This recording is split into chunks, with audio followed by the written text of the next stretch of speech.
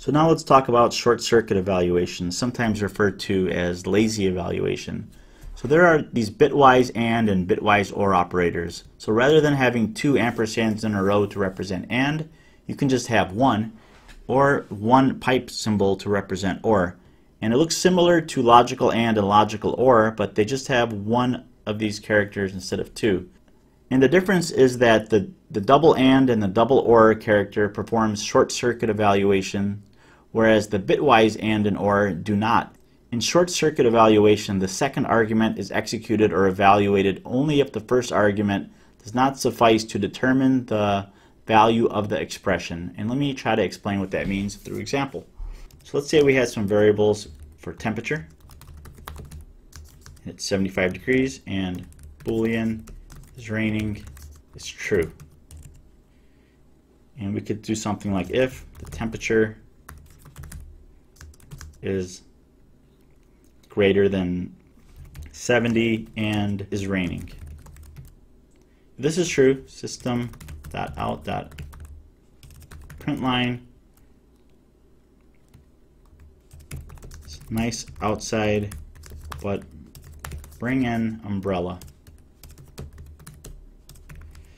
Okay, so that's going to print out that it's nice outside, but bring an umbrella because it's raining. So what's happening is temperature is greater than 70, this is true, and this is true. So let's say the temperature was 35 degrees.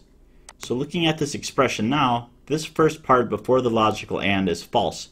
Temperature is not greater than 70. So we know right away that this entire expression is false. So does it even make sense to look and check if it's raining or not? You don't have to evaluate that expression anymore. Short circuit evaluation by using the double and sign determines that since the first expression is false, we don't need to evaluate and even look at the second expression, and we can just skip it and just not execute this statement because this entire expression is false. But if you use the bitwise and, then it's going to evaluate both sides regardless if the first expression was true or false. And I don't know why anybody would do that. It doesn't really make sense why you would evaluate both sides, but it's possible, and you can simply do that by using the bitwise and. But you should always use the double and the double or because it does the short circuit evaluation. So let's change this expression to say something different. So I'm going to comment this out. So if the temperature is less than 60 or it's raining, if that's true,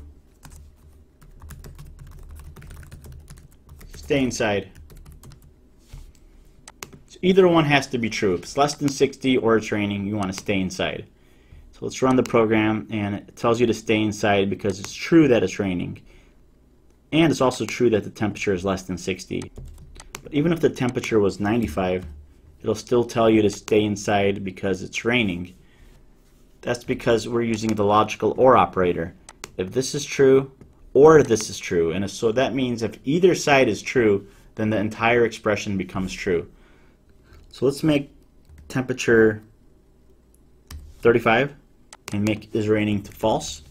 So we know right away that this is true, so we don't have to evaluate whether or not it's raining. We're already staying inside because the temperature is 35 degrees.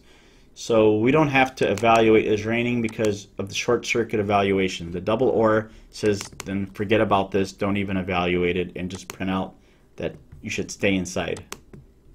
But if you had the single or sign, the bitwise or, it'll evaluate both expressions on either side of it, which doesn't make sense. So you should always use the short circuit version of the or operator, the logical or.